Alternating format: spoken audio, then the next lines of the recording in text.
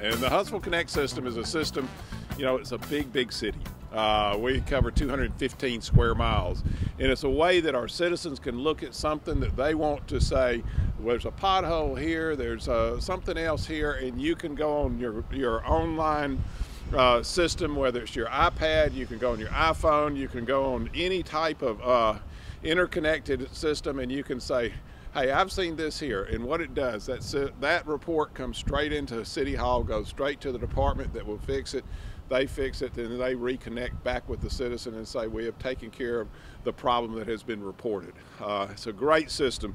I just put it on my iPad this morning, and if you can see right here, it's under the star of Huntsville.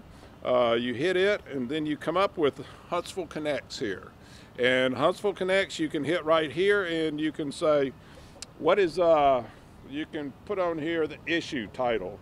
And that issue title can be everything from an animal lost and found, to an animal dead in the street, to cemetery maintenance, to construction and buildings, ditch and drainage, garbage cans broken, garbage, illegal dumping, graffiti, litter removal, park maintenance, potholes, which are very popular right now,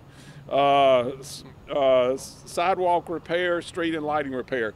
But it gives us a whole list of things that citizens can put in so that we can make sure that we answer the problems that are being, that show up in neighborhoods, that show up in just walking around downtown.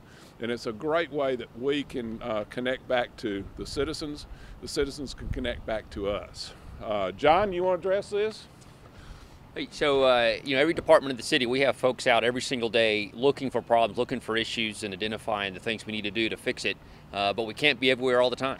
And so we do rely on citizens to alert us to issues and concerns, and we take those very seriously. And our desire is to be able to respond to those as quickly as possible, and the faster we're aware of it, the faster we can respond to it. So this is just another way in which citizens can alert us to things that they're seeing out on the streets, around their houses, around their neighborhoods, and around places of business. It allows us then to go in and prioritize the resources and get after those problems and get them solved for the citizens as quickly as we possibly can.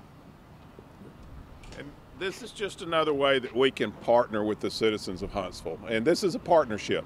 That partnership says that, that we will do our job. The citizens are our eyes and ears out there. And as a partnership, as they report problems, we step out and we take care of them.